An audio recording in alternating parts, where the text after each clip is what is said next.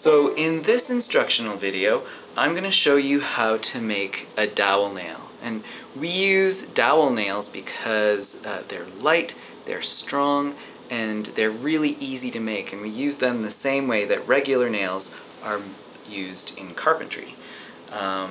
So we use them to fasten two pieces of laminated cardboard together, and because the dowel is stronger than glue, it really reinforces that seam where two pieces are attached. What you need to make dowel nails is also really simple. You need doweling, and this is a 1/4 inch doweling that we're using today, a sharp utility knife, and a pencil sharpener. And here at the Adaptive Design Studio we're using a school-style pencil sharpener. So the way you begin is you take your dowel and you sharpen one end of it to make the point of the nail. Just pretend it's a pencil.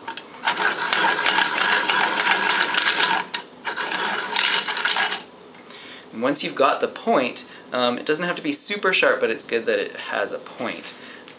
You want to measure how long the nail needs to be, and that will depend on how thick the cardboard laminate that you're building with is. So because I'm not really building anything right now, I'm just going to make a short little dowel nail to show you how to do it. So you would take your utility knife and place the blade at the mark at the length that you need the nail to be at, and you're going to exert firm pressure against the dowel so that the blade cuts into the doweling.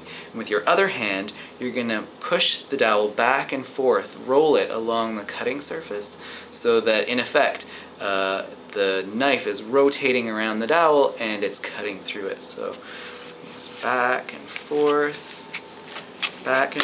until it cuts right through the dowel and cuts the nail right off. There you go.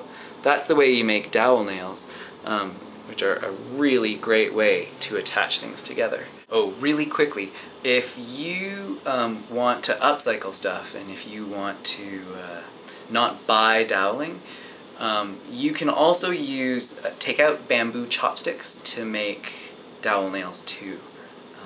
It just works the same way. You can pencil sharpen them and cut them off, and they're really effective also. So it's a nice way of like reusing garbage too. So there, thanks a lot.